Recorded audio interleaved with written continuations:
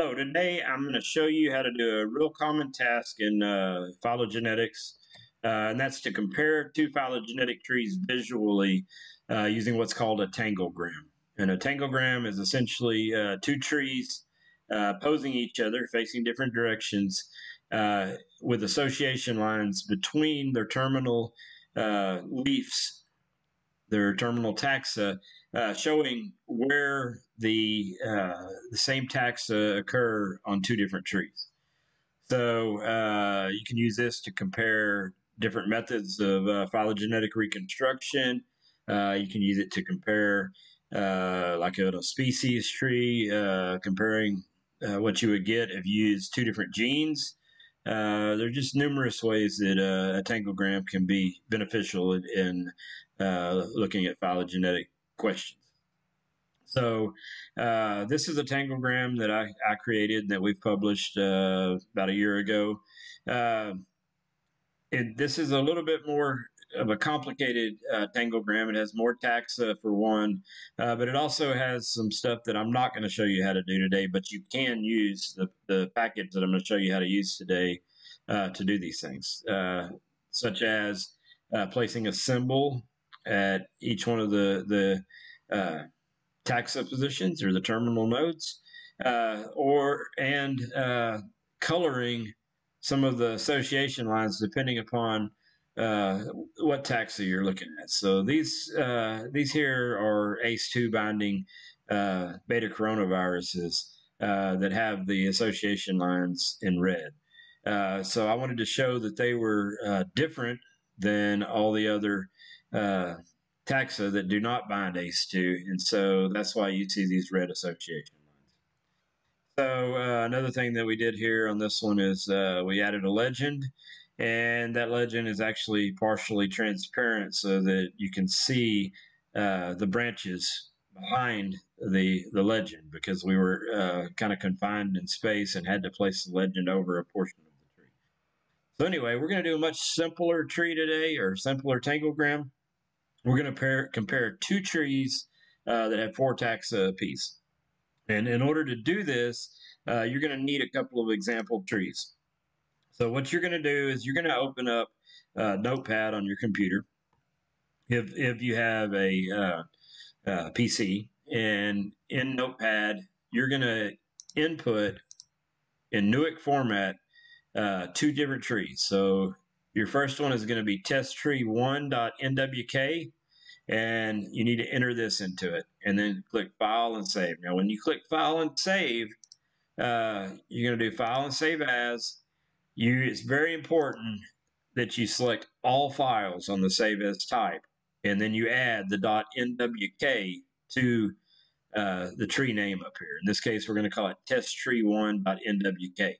If you don't do it this way, then Notepad will save it as a text file and not as a .nwk, which a .nwk is essentially a text file anyway, but we need it in .nwk for the APE package in R. So that way we can use the .nwk file extension there. So you're going to do that for that tree. You're going to input that. Unfortunately, you won't be able to copy and paste it, but this is a very simple tree, so you can just type it out exactly the way I have it here. Now then, you're going to need a second tree. In that second tree, you're going to need to type it out just like this, and you're going to name that tree testtree2.nwk.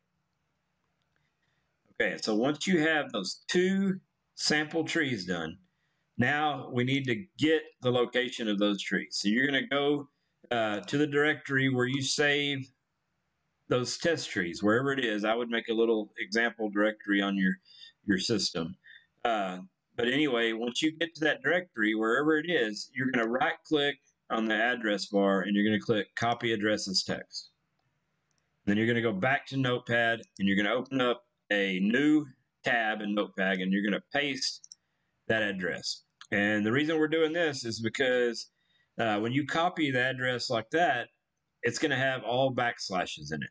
And we need forward slashes like that. So we're going to add a forward slash at the end of the directory name, or the directory structure. And then we're going to go to File, or actually Edit, and replace, and we're going to replace a backslash with a forward slash, and we're going to replace all.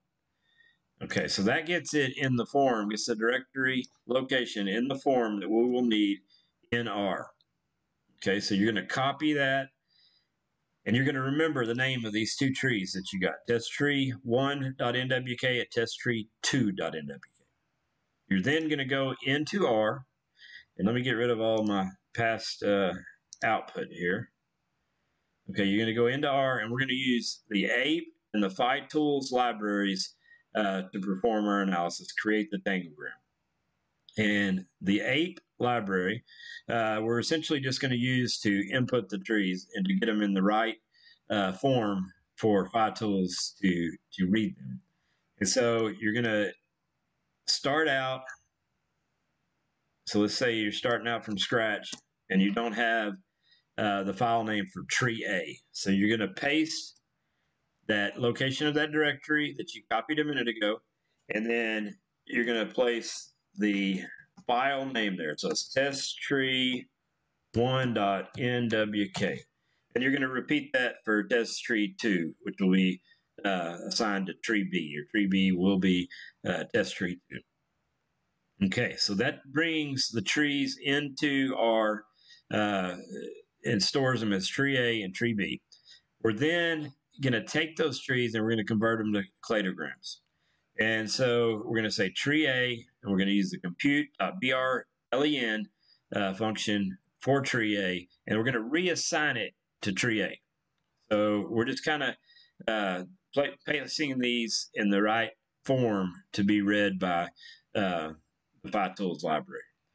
Okay, now we're going to create an association matrix. So an association matrix tells phytools what tip labels in tree A to associate with what tip labels in tree B.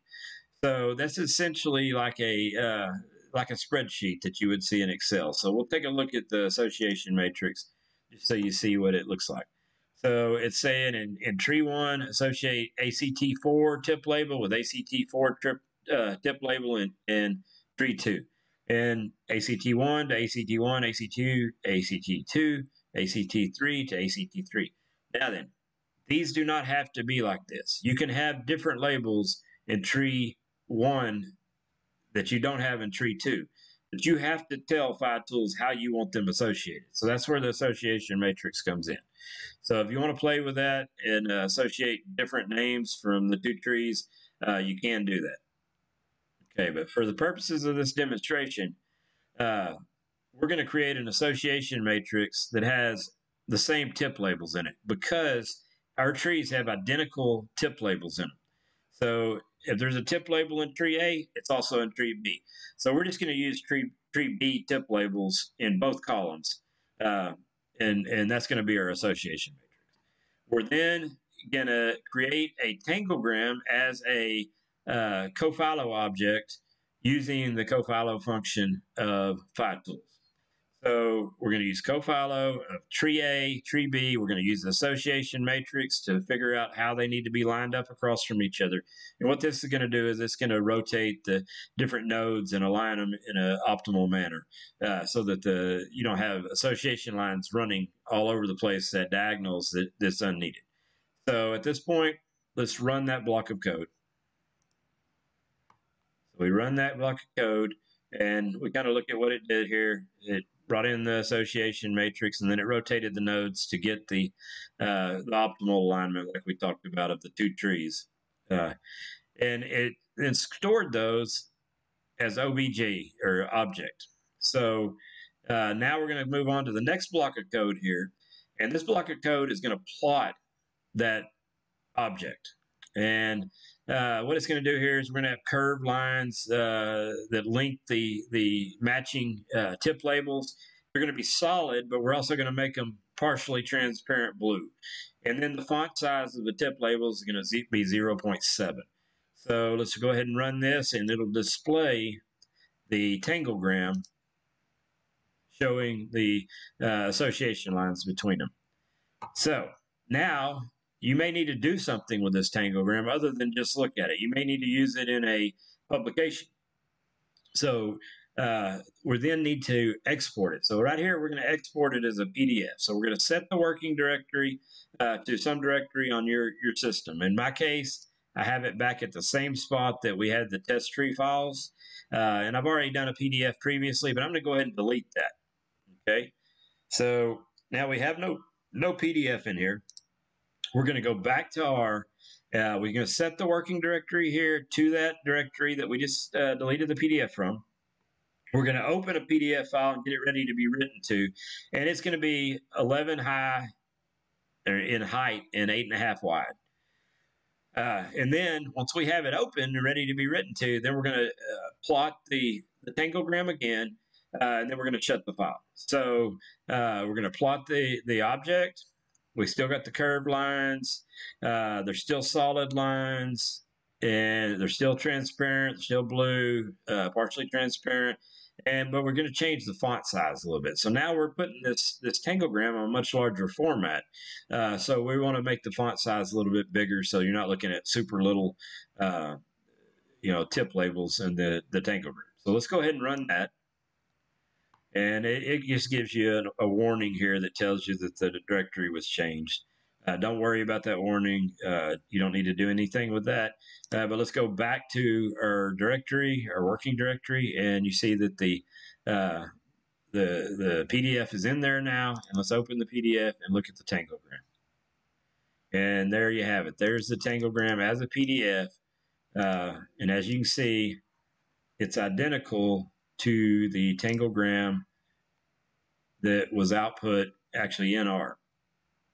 So there's a lot of extra stuff that you can do with this, and I've customized the script tremendously in my research that I've used to create these pretty complicated Tanglegrams like this one here.